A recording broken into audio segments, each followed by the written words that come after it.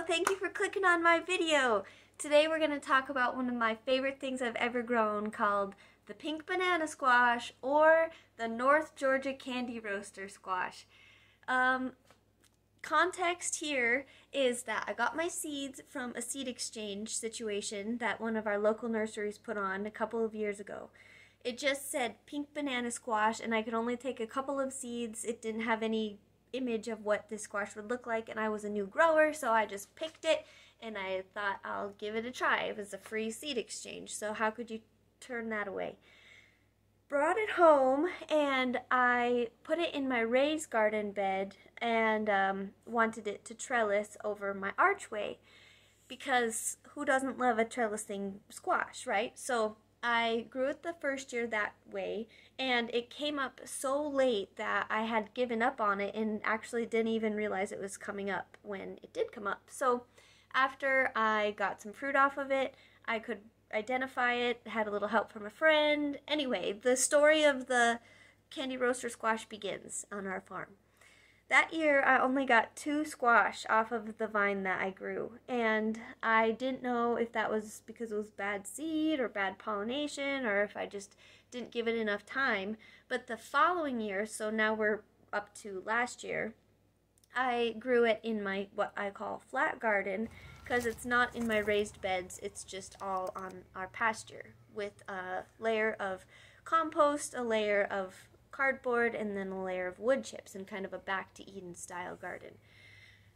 Last year, oh man, I had so many squashes. It was overtaking my garden. It was great. Beautiful, huge, gigantic plant that climbed along the soil and shot out more roots along the vine.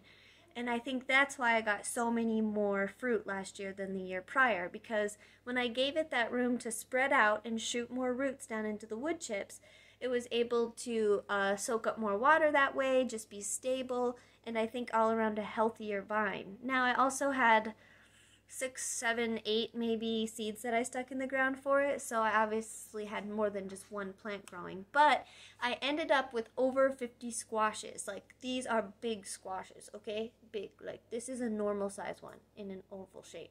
But I had some that were really gigantic, weird, like pumpkin size looking guys. Here's what I learned about those. Okay, wait. Pause for a second. What is this squash anyway? It's called a North Georgia candy roaster, or a pink banana squash. It was, the way the story goes, in the 1800s it was an heirloom squash that was cultivated by the Cherokee Indians. So thank you guys for keeping this squash alive, because it's amazing. It's sweeter than a regular pumpkin, and it is a winter squash, so it will last over winter. But you don't want to let it get frozen at all, because that was my problem this year.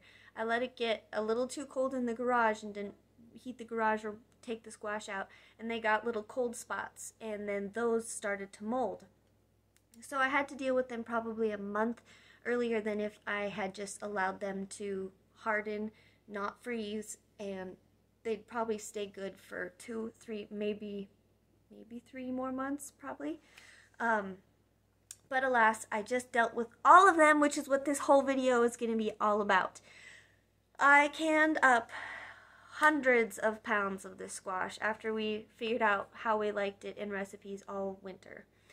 I didn't want any of it to go to waste. I wanted to see how much of it we actually needed to keep in our canning pantry, so I knew how many I need to grow this following year to see how many I could sell or give away beyond just the needs of my family. So we're going to show you how you roast this thing, how you cook this thing into a soup, a Thai coconut milk curry type of soup, and also how I can it as a puree, which is, none of this is going to be an approved canning method, because I'm pretty sure people will tell you you can't can a soup, and I'm pretty sure people will tell you you can't can a puree, but you can watch my process and decide for yourself, your kitchen, your rules, my kitchen, my rules, if this is something that you're comfortable with. So let's see, I was going to tell you about the different sizes of squash. So the giant squashes weren't as sweet. They were more watered down, like kind of like how when you get an overgrown zucchini. isn't as good as a small zucchini. It's just more watery. The regular size squash, which are still like really big, really big, they were more sweet as they ripened in the garage, which is something I read online, but is actually true. I will vouch. They get sweeter the longer that you let them just ripen in the garage after they've been taken off the vine. And when they get that sweet, you can just cook it, puree it, and eat it with a spoon. It's so good. So if you like to bake with squash, if you just like to have squash soup, this is the #1 best one because you have very little of that pumpkin-y, like you have to tolerate the pumpkin squashy flavor. You almost have none of that. This is like sweetened baby food, delicious and sweet. So if you are interested, please continue forward with my video and I'll show you what's up on this side of the firmament.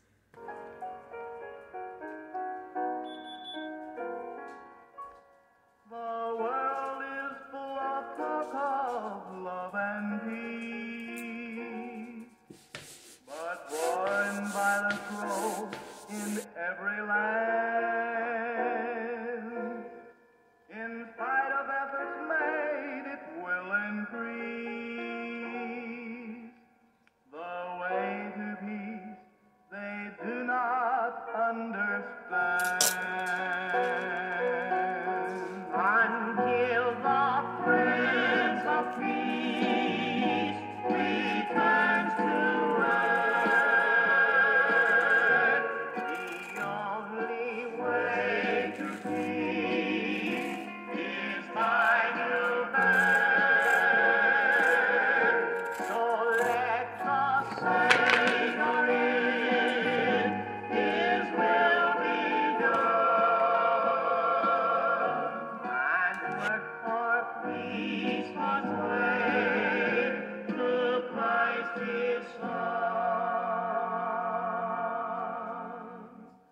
the nature of mankind is less than love.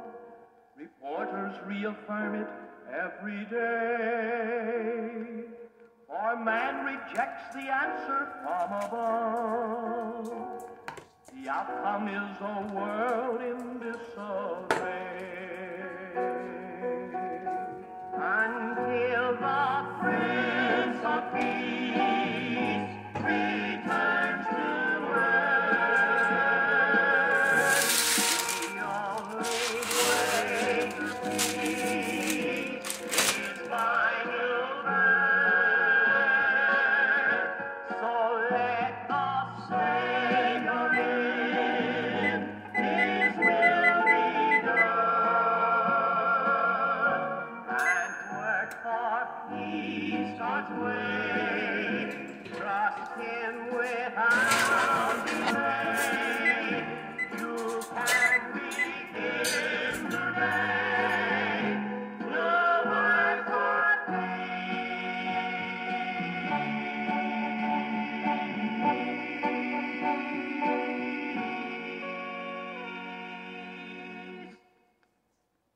To save the seeds, I like to push them against a cutting board with my fingers and they kind of pop out. Then I can separate them away from the rest of the sludge. But another way you can do it is to just lift up the whole mass and pop the little seeds into your fingers and make them a pile. These seeds taste great, heavily salted and slow roasted over 3 to 4 hours, or you can just save the seeds and plant them in your garden the next year. Now I showed you in the video that I only baked these for an hour. It will start at an hour, but you might need to add 10 minutes, 15 minutes. You just need to cook them until they get so soft you can scoop this inner stuff out with just a mere spoon. See, I'm using just my tongs to just pull this flesh away. It doesn't stay stringy, it should just be kind of a mash, a puree already. So if you can flip them over and check to see if they've cooked to that softness or doneness, then you're good. That could take more than an hour. Sometimes it only takes an hour. It just depends on the squash, how large the squash is, and if it was able to create a nice dome of heat and pressure the way that you lay it on the cooking sheet.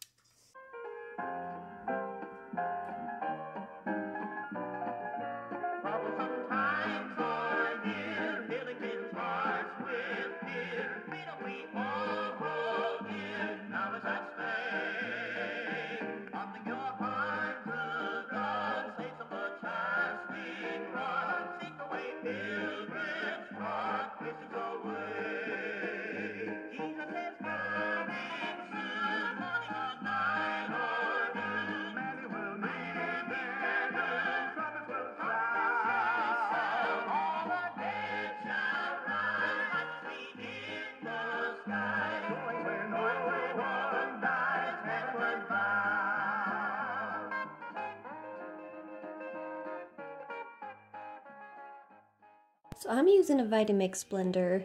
You don't want to burn your motor out on your blender or your mixer, whatever you're using, so I found that you can fill it most of the way with squash, but then you need to add some hot water or cold water if you're just going to put this in the fridge. But about hot water to where it thins out enough that it will actually puree.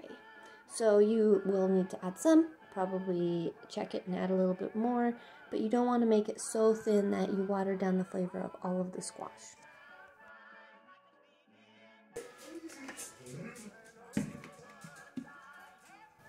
This is a good consistency for me, so check out this video, try to make yours look at least this thin or thick or however you look at it. This worked good.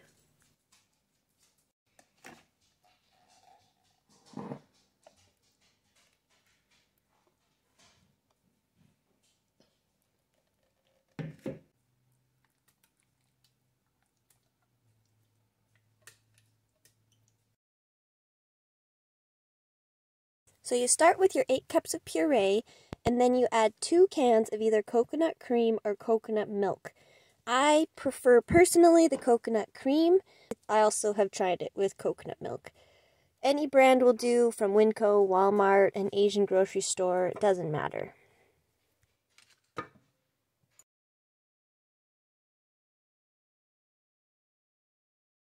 It's pretty thick when it's still in the can, but if you can get it out and into your pot, you put it over heat and it will all thin out, and that's when you'll know what the consistency of your soup is and how much of the upcoming step, chicken broth, you should add.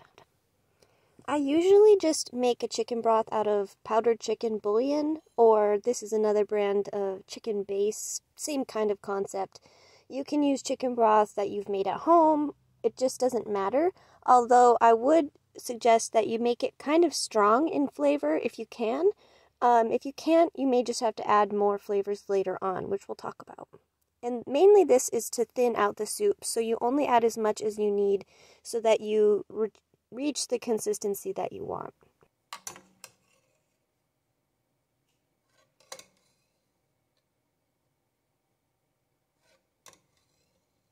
Next up is a very important step. It's this yellow curry paste, which maybe not everyone will be able to find locally, but I'm sure you can buy it online. It's an excellent product that lasts a really long time once you buy this tub. I'm pretty sure it's what most restaurants use for their yellow curry. It says yellow curry paste is the blending between Thai herbs and spices with Indian spices, especially turmeric, which provides yellow color to the paste. It's the only curry paste that contains no shrimp paste. It is normally used with coconut milk for preparing curry soup.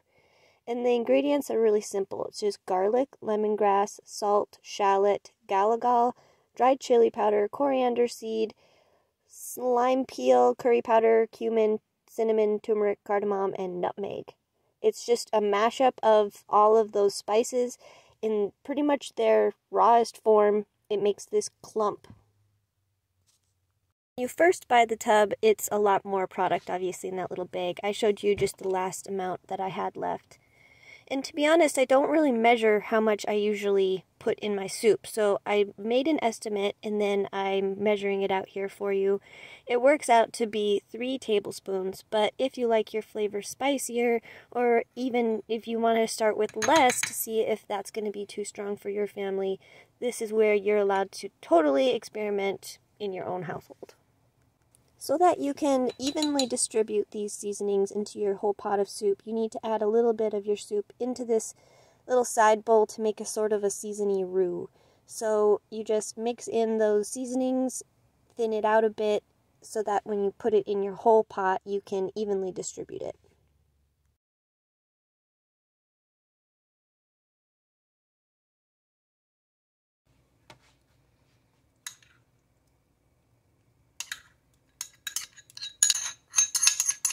The last ingredient is just a couple of these True lemon packets, or you can use fresh lemon, you can use vinegar. This step is just to add an acidifier. So lime will be alright, anything citrus, something acidic. It will all work together and bring out those flavors the way that you'll want it to taste. At this point, you're going to have to taste it to see if it needs a little more of something else. My opinion on this batch of soup was that it needed a stronger, more savory chicken broth flavor, so I whipped up a really small amount of fluid, but in a very strong flavor of chicken broth. And I also thought it needed a little bit more of that acidic flavor, so I put one more packet of True lemon in. This soup can have peanut butter, quinoa, vegetables, beans, meat, anything you'd like to add into it at the time of serving would be delicious. But for now, we're just going to leave it as the base because we're going to can it up.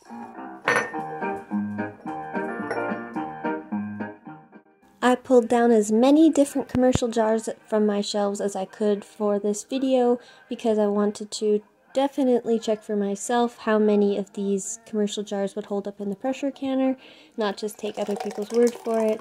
And also, I'm running out of jars. It's getting late in the canning season, so follow along.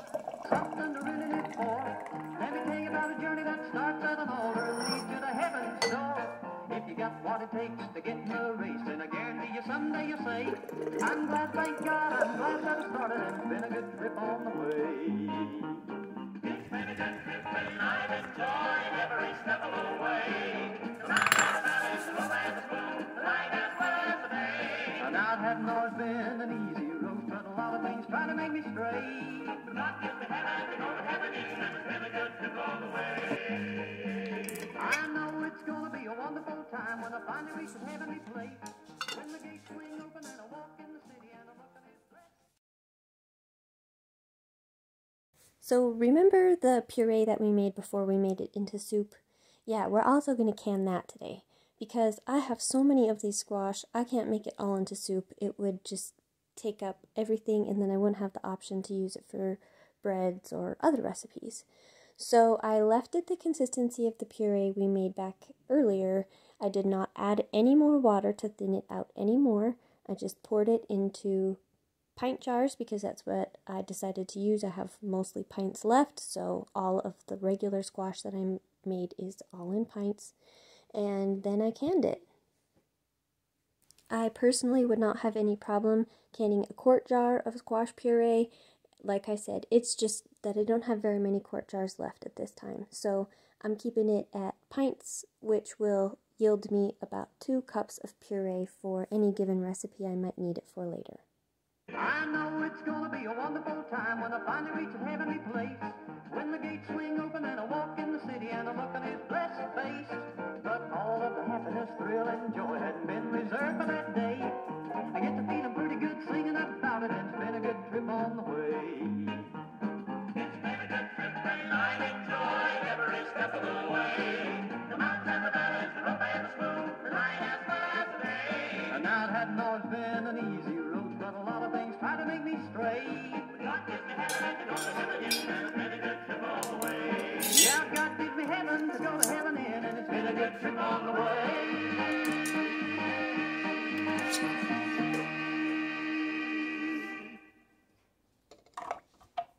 I decided to put regular size canning jar lids in the bottom of my pressure canner this time instead of using the tray that came with it because I needed the tray that came with it for a different canner that I was using. So if you need something to put in the bottom of your pressure canner, that's a great option. In doing my research for how long to cook this pumpkin puree or pumpkin soup, I decided that I would start with a 10-minute vent, of course, and then in closing my gauge and bringing my canner up to pressure, I would then start a cook time of 60 minutes for pint jars or 75 minutes for quart jars. Oh, happy day, oh, happy day, oh, happy day, oh, happy day, when Jesus was, when Jesus was, oh, when he was for sins away, oh, happy day, what a happy day, oh, happy day, oh, happy day, oh, happy day, oh, happy day, oh, happy day, when Jesus was, when Jesus was, oh, when he was for sins away, oh, happy day, what a happy day, oh, happy day, because he hot and bright, and they rejoicing every day. Oh, happy day, oh, happy day, oh, happy day, oh, happy day, when Jesus was, when Jesus was, oh, when he was for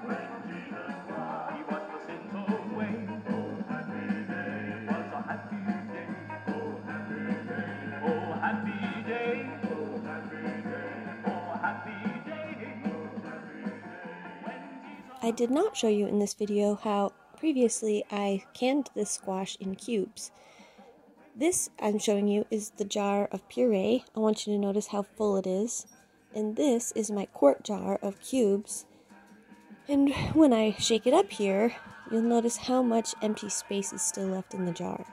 And that's my biggest problem with doing it the official way, by cubing the squash and canning it in the jar in cubes. If you just lose so much space that it's not even worth it, almost. This is soup that I did before any of this that I've videoed. I experimented with this whole process before putting it on YouTube, obviously.